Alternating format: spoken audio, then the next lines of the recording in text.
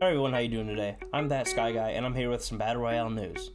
Well, hopefully some Battle Royale news. What I mean by that is neither of the Battle Royales are actually confirmed, but the Battle Royale community is really hoping for these two titles by the end of the year.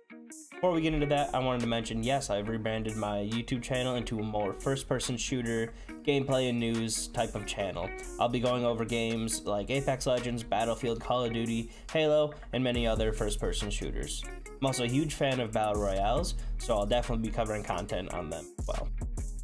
Speaking of Battle Royales, the gaming world content is very dry right now. You've got Apex Legends, you've got Call of Duty Warzone, and then Fortnite. But hopefully that will be changing here in the near future, because there are two games that I am looking forward to especially, and hopefully they will have a Battle Royale in them. First up is Battlefield 6, which is set to be released holiday of 2021, and that is confirmed by some of the developers.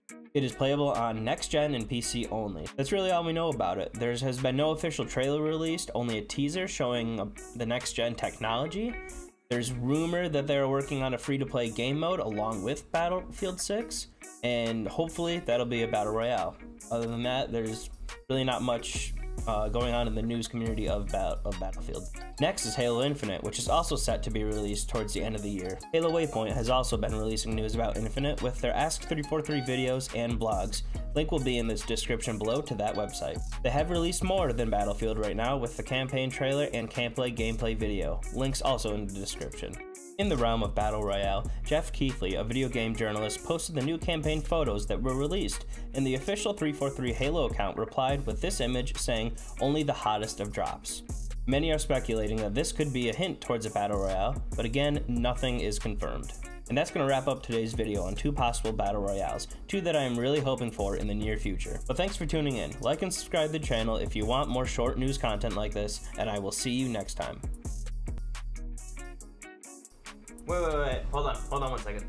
So, I'm just learning that Halo's Infinite's multiplayer is going to be releasing for free, and that is the free-to-play portion that the developers were talking about. So, maybe there'll be a Battle Royale, but nonetheless, multiplayer will be for free. So, I need all my friends, need you to download this, when it comes out, of course, because I want to play it, and we're all going to play, and it's going to be sweet. Thanks and have a good night.